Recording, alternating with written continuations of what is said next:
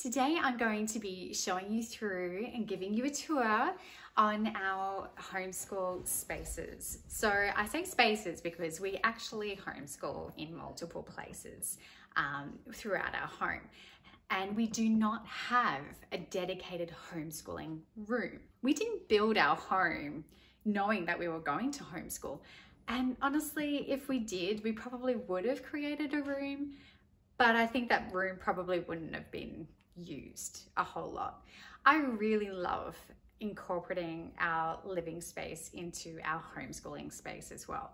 It does mean that I have to be really purposeful with the things that I bring into my home, which is actually a really good thing if you think about it. Everything that we bring in, we use, and everything that we have here, we love.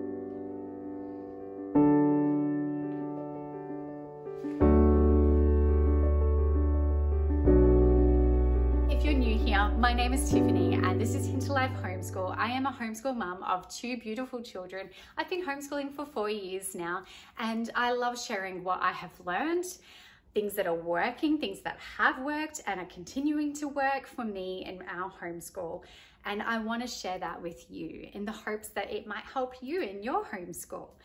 So if you are new here, I would love for you to subscribe and hit that notification bell. I'm going to take you through and I'm going to give you a tour of our space, our organization systems that we have going on. I am constantly coming up with new ideas and how we want to homeschool and, you know, improve things and change things up. There's lots of things on my wish list. I'm slowly working through them. But for the first year of homeschooling, I really didn't purchase anything that I didn't have to, because I knew that until you're actually homeschooling, you don't know how you're going to use those things. So I didn't have our trestle table set up. We just worked around our dining table. And I ended up getting rid of our dining table because it was glass and it drove me crazy because it was so noisy whenever we put anything down, and it scratched noises and it was awful. So, but then at the same time, the glass was really easy to keep clean because it was just a wash down and it didn't get any, like, paint didn't stick to it or anything like that. So every single thing that we purchase needs a lot of thought. And you almost need to have a pros and a cons list in terms of, like, what are you going to be using that thing for, that piece of furniture for? And are you okay with having to keep it clean, like having to wash it down? Is it washable? Or do you have to, would you have to replace it if it got a stain on it? Is it fixable? So I guess that is the kind of things that I go through in my mind when I purchase something for homeschooling or for our space that we homeschool in, and how easy it is to kind of hide away if it's not something that you really want on show all the time when you have visitors or whatever it is. We've gotten more and more comfortable with having our homeschool things out and about and open, like with our moody boards. We'll present things on our shelves and our moody boards, and that works really well for us. But we don't like clutter. We get overwhelmed with visual clutter in our home, and we already have a lot of stuff going on with all the books on the bookshelf. So we try to keep our spaces really clean, and that means that we have a trolley and we have anything that we don't know where we should put, we put on those shelves underneath the trolley, on our two shelves underneath our workbooks. And I just wheel that into our cupboard. So I never feel like I have to scramble and, like, hide a whole bunch of stuff in a cupboard like I used to. I have my trolley. It's my dedicated space for things that don't have a home just yet. That is something that I really, really recommend, because a trolley can fit inside a broom cupboard so easily. We keep ours in our arts and craft cupboard, which I'll be showing you through on the tour today. Okay, so this is our main homeschool room. We adore this couch. It is so comfortable. It is modular, so I love the fact that we can switch this around and move it in all sorts of, I've had it in pretty much every possible layout. We really do love this couch. We've got our little coffee table here.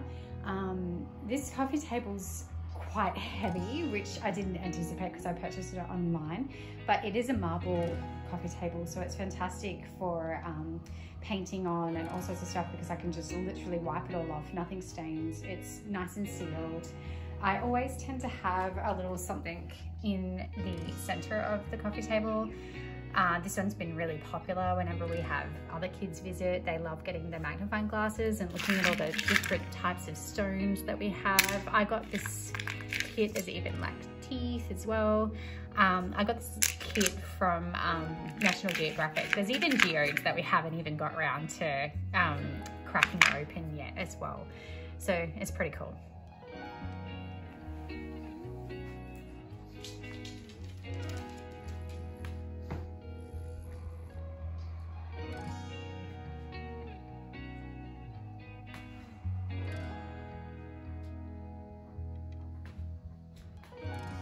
Okay, so here is our trestle table. We adore our trestle table. It is literally, the tabletop can be taken off, lifted up. It's not heavy at all.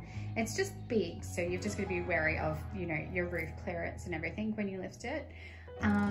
But the trestle legs fold down completely, so they're fantastic. The little shelf that I've got right at the bottom here, I've got 2 of those, so I can put one there as well, but because we're using this kind of as our little ukulele holder, and that works quite well. I like to have our instruments, if we can, out, so it reminds us to play them. So yeah, that's something that we really enjoy. The chairs are really simple but super comfy as well for, you know, I mean, the most we sit at that table is about an hour to do formal work, so that's comfortable enough for us. We've got our bookshelves. I've given you a tour of our bookshelves already, so I'll leave a link to that if you're interested in seeing a run through of our bookshelves. I've got one already made. Here are our moody boards. On our moody boards, it always changes. At the moment, because we're creating a new homeschool rhythm, I have kind of a layout of what we've got, kind of what we aim to do on what days, sort of thing. This is about to change. I'm changing up a few little things, so I'll be updating this shortly. But then we also have our little cameras that we love, and the kids take photos and then they pop them up here. So we do cameras, we take photos for our nature studies as well, and anything that's meaningful to them, they like to have on their board so they can look at them. They've got their little journals and their drawing books. We've got our flower press, so we press anything we find that we want to dry, we pop in there. I just found this at Kmart. It's really handy. I love the fact that it's kind of creates the same sort of arch sort of effect, and it's just to hold random, you know, our favorite pencils that we like to work with. So in these drawers, I love these drawers. I picked this up at a little shop, I can't remember which one. Very inexpensive. You can get lots of drawers like this. I know Officeworks has quite a few. In this drawer, I've got all of my math manipulatives, the kinds of things that we use the most. So essentially I follow the rule with whatever we use a lot of, I keep at the table. So if we use the cameras, which we do quite a lot, we keep them at the table. We use our journals a lot, so we keep them at the table. We use these particular pencils a lot, so we keep them at the table. You get my drift. It's kind of like a convenience factor. The less I have to get up and move around and find things, the better. So in here is our most used manipulatives with Right Start. As you know, if you know Right Start, it is very hands-on. So we have all of our card games in here, all of the card games, all of the like place value cards, abacus type stuff. Then in this one here, we've got, these are our fraction boards. We've got our 10 grams calculator. So we've got our little clock, paddle pop sticks, all of the main things that we use in our lessons. So these are the kinds of things that we use a lot for most lessons. There are, of course, a couple of things that are a bit bigger for storage, so I can't have on the table, but I keep it down here. So our math balance is stored there and it's perfect. So I can just reach under, grab it up, pop it on the table, and we've got it. So that is our desk, our little work area. We like to put some little things that the kids make and try and, you know, keep it kind of, you know, fresh and interesting. I really love the fact that, you know, I don't have to be like, look at it, it's quite stained. There's lots of, you know, Sharpie stuff, which I wasn't anticipating, you know, running through the paper, but it's not the end of the world because this is literally, this is proper wood. We can sand it down and restain it, and it's amazing. So I will be doing that at the end of the year, just to freshen it up for next year. Okay, so over here, we've got another shelf. We've got our globes. Some books that we don't read as much now are at the top. And then we've got our science work that we've been doing. Some more kind of curriculum type stuff that we don't use at the moment. And just some other bits and pieces that we've made for science as well. On the bottom shelf here, I've got a few things that we use a lot of, which is in particular our Right Start blocks. I've also got some more paddle pop sticks as well. So this is for our geometry. I've got another board for us. In here, I love magazine holders. I cannot say more about them. Like, honestly, if you're not sure about storage, grab a magazine holder because it holds everything. So in here, I've got some extra just math sheets and grid sheets. I've got our little boards. We've got all of our little leftover like Right Start manipulatives that we don't use as much, but we still use. So we've got like our ruler, the fractions board, instructions for all of the manipulatives as well. Just all the other like random bits and pieces that come with Right Start, which we're not using yet because it's not suitable for our age yet, but it'll be for future lessons. We pop down at the bottom there. So that's where we keep all of our Right Start extra bits and pieces, instructions and all that sort of thing in these two little magazine holders. Then I've got our Gather map. This is a great map. I absolutely adore it. It's a wipeable surface, really beautiful to just like take to a picnic as well. It's just sitting on hooks. So I've just got one hook there, one hook there, and I can easily take it down, fold it up and take it up with us if we want to go out for a little picnic or whatever. But right now we're using it for our geography every Friday. So it works quite well just to be a point of reference for where the area that we're covering. I have just purchased a little simple easel. It is a removable. This one's removable. I really liked that because I love to be able to have variety. There's a felt wall underneath. And this is a whiteboard, but it also holds stuff. So at the moment we're using Blossom and Root for our language arts, and we're mapping out the hero's journey. So we're filling that in as we go. And then on the other side, it is literally just notes and bits and pieces. At the moment, I'm using it for language arts, and we're just, you know, making little notes and things for our stories that we're reading.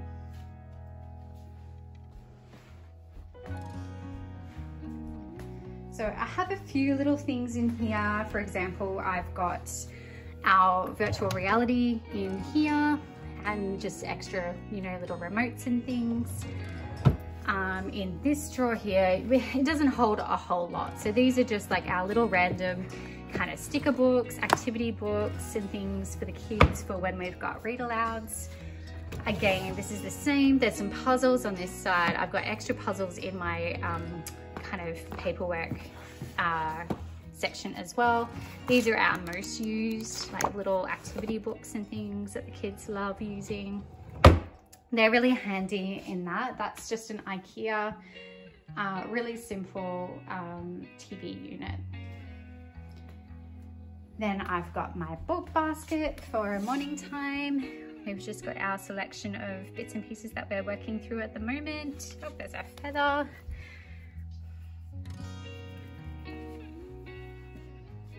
This is generally where I like to sit for our morning time, so that's why I like to have our book basket right there. It's nice and comfy, and I've got my window and just love sitting here in the morning and reading.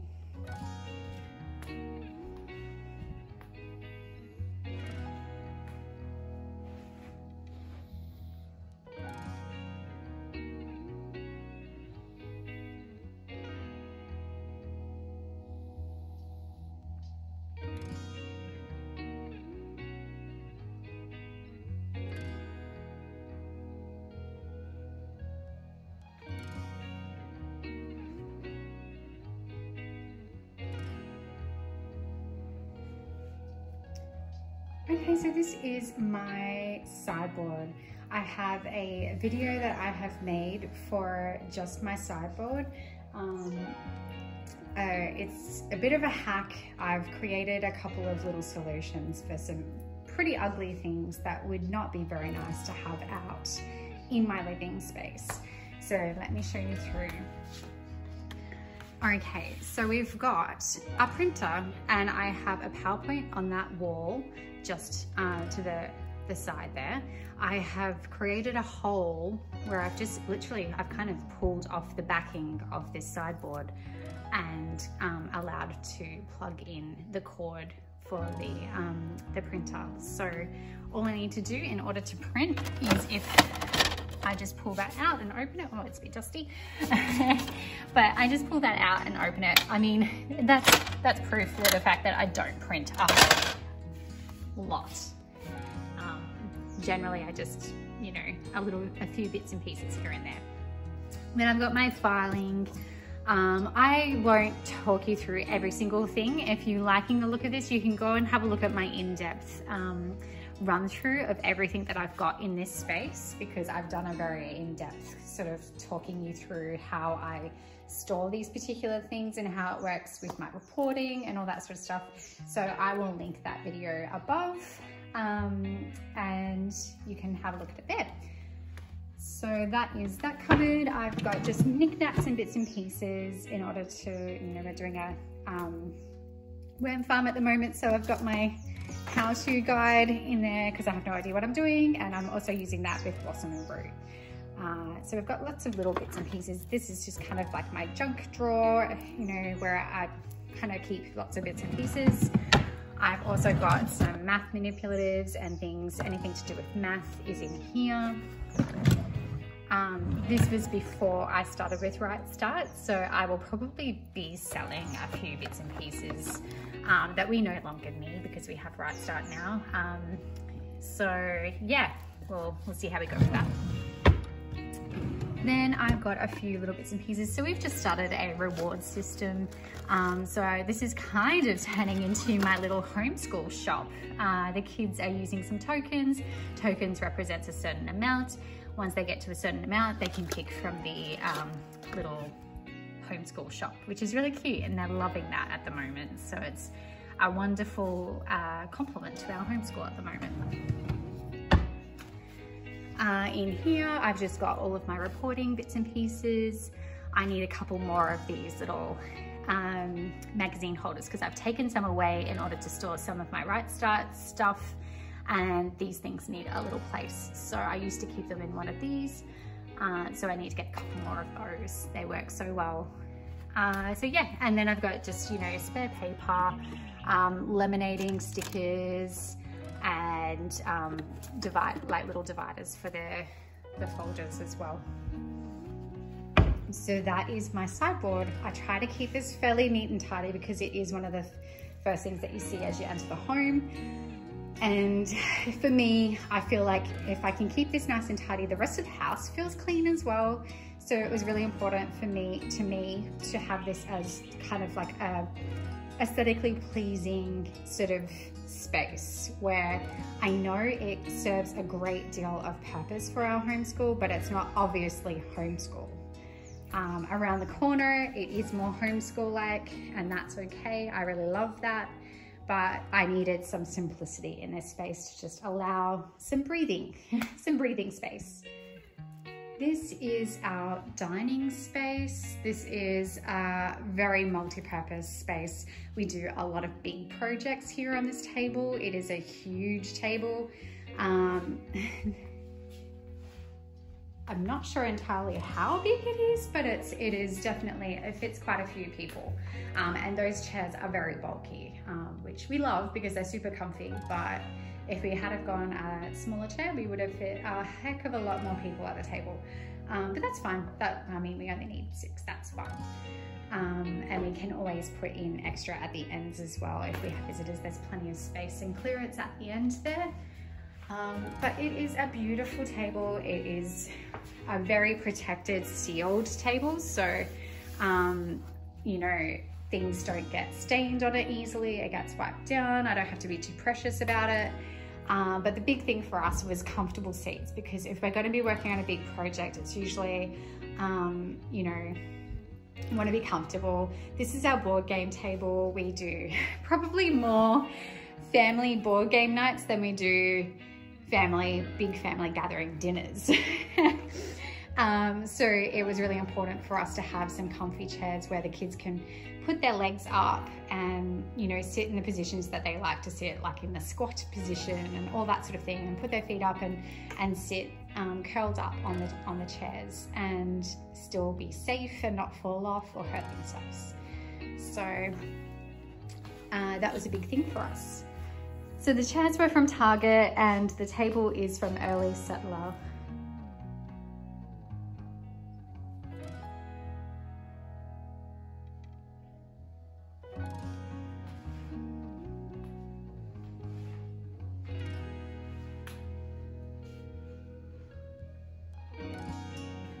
Okay, so here is my craft, art, all-purpose kind of cupboard here. This has pretty much everything we need that we don't have out there in order to homeschool. We've got all sorts of stuff. So I've got things that, you know, we do use at certain times of the year, things that we've made that we want to put away, have a rest from, things that we used to have on the walls, that kind of stuff. So at the top is, you know, least used kind of things, things for me basically to set up. We've got fabric and all sorts of felt and insulation type stuff, things to build from basically. We've also got my homeschooling like binder and laminator. We've got my sewing machine and like sewing material type stuff in there. Then we've got some of our board games. Some of our board games are also stored in our garage storage too. Some of that, I try to keep a rotation with our board games because it just allows the kids to be able to choose them. Here we've got our pens and, you know, more expensive kind of supplies for art that I like to just have put away and kept nice and clean and organized. And we bring them out as we need them. These particular holders hang on the side of the cart, which is really handy. So I just take them off and I put them on the edge, and it is brilliant. I love it. So that works really, really well.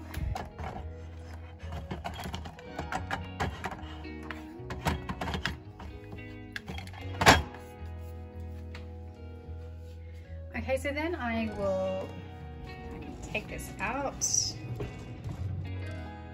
Okay, so I have got a video on all of a tour of this cupboard. I've actually done a video on me creating this cupboard. This is fairly new. A couple of months ago, I turned this cupboard, which used to be our linen cupboard, into a toys, homeschooling, craft, art cupboard. And it has served us so well. It has allowed us to have a space for all of these things and more. I've been gradually adding to that. So I've got a little felt system, and I've got colour, polymer clay as well, polymer clay and felt, and we've got clay. And, you know, it's just enabled us to have a little bit more stuff in terms of like feeding our creative side, which is fantastic. That's what we want. That's the sort of things that we want to store. We didn't have that much linen, so this works really well for us. So we've just got, you know, little individual drawers for particular things that we have a lot of. And we've got more down here as well. These drawers are fantastic. It just, you know, I've seen lots of amazing storage ideas for colored paper, but for us, you know what? We'd rather spend a few minutes looking for something than spending a lot of time putting it away. So for me, throwing all of the colored paper in together for the kids, that works for us because they hate putting things away. So putting it away is literally picking it up and putting it in rather than having to color code everything. So that works really well for us. And it's just colored paper. So they don't mind spending a bit of extra time looking for the particular color that they're after. So it kind of depends on how you want to store your things. But for us, it's more about the putting it away. So we could color code everything and that would look amazing. But that's not how we like to put things away. How we like to put things away is quickly and efficiently, and shoving it all in works just fine for us. We don't mind spending a little bit more time sorting it and finding it when we're about to play. So that just works just fine. So then we have, just to the left here, we've got all of our paintings set up. We've got just some extra like little toys, you know, little cars, animals. The kids are still very much into, you know, playing, so we've got lots of little bits and pieces. And then we've got kinetic sand and our nature play, just things that we like to set up. We've got some coloured rice in there, so lots of different kinds of things to allow us to explore and learn through play. So that is our cupboard. As I said, I've done a video individually on the creation of this cupboard, and as you can probably see, if you did see that video, it has grown a little bit more. We've got more things we've added to it and we love it. Thank you so much for joining me. I hope that you enjoyed this little tour of our homeschool. Again, it is ever changing, so I'm sure that I will probably have another update in the coming months for summer, and just kind of, you know, updated some bits and pieces. I have some big things that I want to incorporate into this space as well, so I'm really excited about it. But for now, it is working wonderfully for us. We love our homeschool space. We're super proud of it, and I've loved sharing it with you today. So if you have any questions about where I've gotten things or how I go about, you know, particular things, please just ask in the comments below, or you can message me on my Instagram account as well if you'd like to just direct message me. If you enjoy this video, make sure you like it. It lets me know to make more things like this, create more videos like this. I hope you've enjoyed getting a little insight into how I organize things, where I keep things, how I keep it looking, you know, relatively, you know, not cluttered or not overwhelming. These spaces can be really tricky, especially when they're shared spaces and especially when you don't have a dedicated homeschool room. And I think it's really fun to try and make it work within your home and make it kind of more of a lifestyle rather than like a homeschooling space where you just do school. My kids use these tables and all of our homeschooling equipment every day, just as a lifestyle. It's not just like when we do school. And that's the thing I love most about it. So thank you for joining me. I hope you enjoyed the video, and I will see you in the next video.